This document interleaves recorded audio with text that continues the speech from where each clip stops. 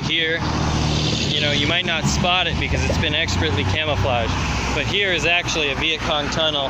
See, it's got this camouflage trap door over it, and if you look down in there, you can see it's actually, you know, Viet Cong tunnel they used to hide, right?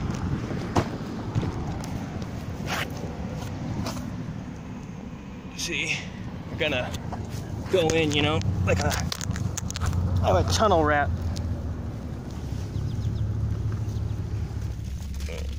It's kind of nasty in here, but you can see there's plenty of room for me. And all those American armored personnel carriers out there have no idea that I'm hidden in here. You can see just how expertly camouflaged it is. Oh, what the heck is that?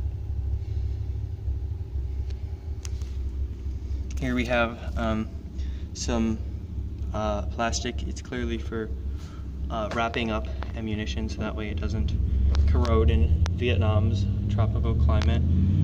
Here's where I store all my ammunition for when I go out and kill the Americans. See, they don't even know I'm in here. I mean, that one looked at me. Actually, they're all looking at me. Why are they all what the? I swear that one's actually wearing a beret. I think he actually was an American. I mean, they're all Americans because I'm an American. I'm not actually in Vietnam, guys. I got a level with you.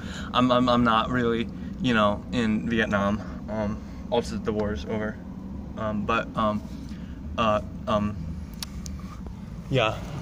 See all the armored, or actually not unarmored personnel carriers over there.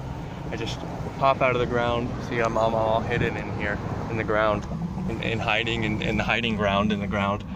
And I'm gonna pop out and just be like, pew, pew, pew, and they're gonna like, oh no, we are ambushed. So yeah, that is the, I probably shouldn't be standing on that pipe. It's plastic and it's bending. If I broke your pipe, I'm sorry.